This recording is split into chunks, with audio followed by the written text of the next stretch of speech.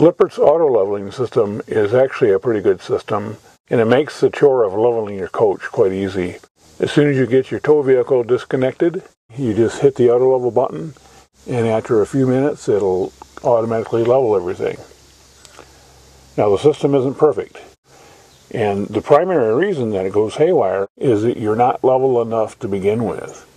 And this auto leveling system can only level around plus or minus 2.5 degrees. So you got to be a little bit close to start.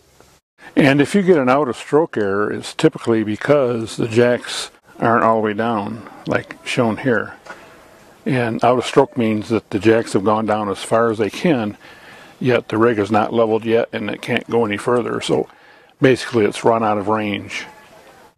This illustrates what can happen if you attempt to use the auto leveling feature of the ground control system without being level enough. It's far better to use blocks or boards or whatever you have.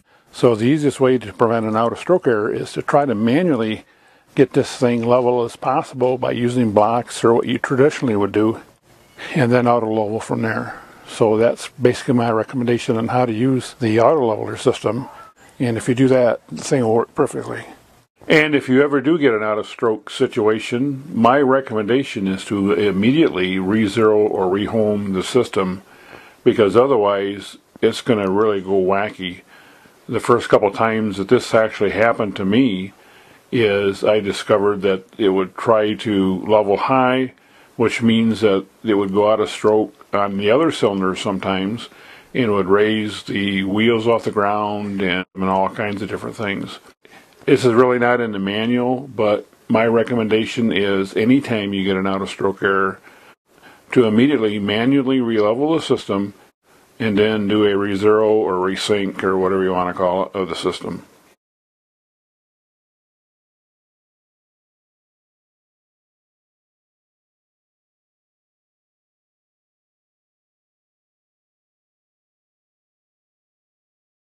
And if you need to re-zero the leveler with the power off, you push front 5 times and then rear 5 times.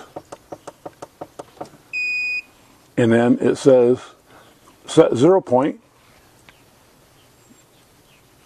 and enter set or power off to exit. Well, it's already set up level, so I'm not going to reset it.